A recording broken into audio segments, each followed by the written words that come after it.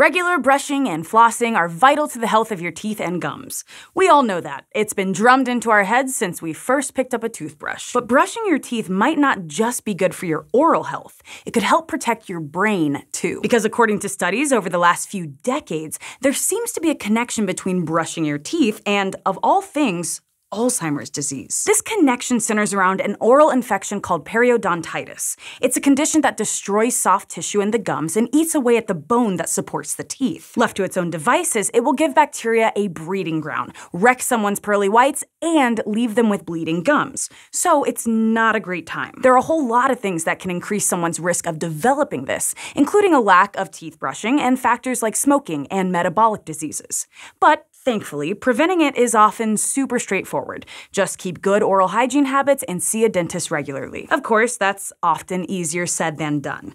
So, periodontitis is pretty common, with the Centers for Disease Control and Prevention in the United States citing that about 50% of people 30 or over have it to some degree. From just a dental hygiene perspective, that's not good news. But some researchers also believe there's another consequence of this condition, that a bacterium associated with it, called P. gingivalis, seems to be capable of contributing to Alzheimer's symptoms. If you know a bit about Alzheimer's, you might be thinking this could make some sense, because a common explanation for the disease's symptoms is that they're at least partly caused by plaques in the brain, made of the compound amyloid beta. That plaque hypothesis is still out there, although it's repeatedly failed to stand up to scrutiny. But regardless, this idea doesn't call amyloid beta into question. Instead, the two hypotheses fit together quite nicely. The idea is that as periodontitis breaks down cells in the gums, P. gingivalis is able to break into the rest of the body. From there, it can travel to more distant organs and establish bacterial colonies in places it's not meant to be,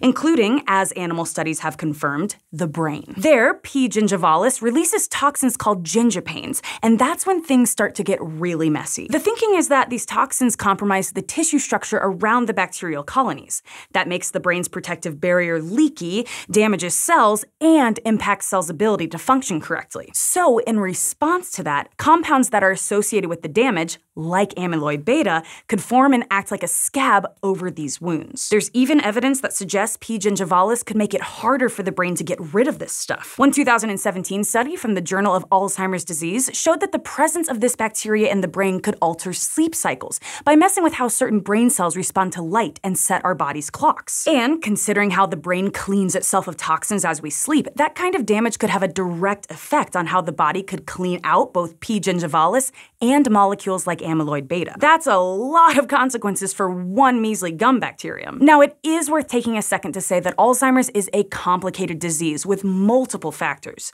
So even if someone has dental trouble, that doesn't mean their fate is sealed. But since there does seem to be a connection here, it's something people have been looking into. They've been studying this relationship and even trying to figure out if P. gingivalis could be used as a biomarker.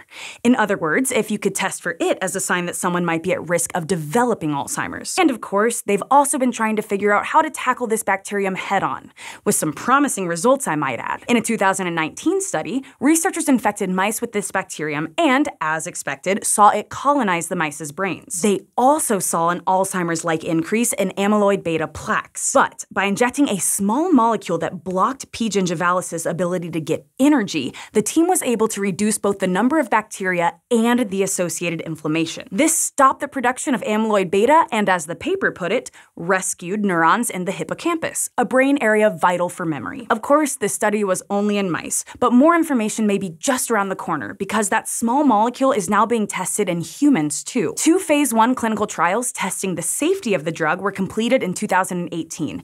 And when we filmed this video in 2020, a phase 2 trial to further examine safety and efficacy was underway. That's a good starting point. But while we wait for results, maintaining good oral hygiene to avoid periodontitis seems to be a great way to reduce risk too. Alzheimer's is a slippery character. Historically speaking, scientists have had a hard time finding causes and treatments for it. And this P. gingivalis thing is just one hypothesis among many. Even so, these findings seem to provide a promising new target for Alzheimer's prevention, and hopefully we'll see some fully fledged treatments as a result. Because when it comes to a disease like this, well, having multiple treatment options isn't a bad thing. This episode of SciShow Psych was made possible because of our patrons on Patreon, people who allow us to keep diving into the latest research and making videos like this. So if you're a patron, thank you so much. If you'd like to consider joining our Patreon community, you can go to patreon.com/SciShow.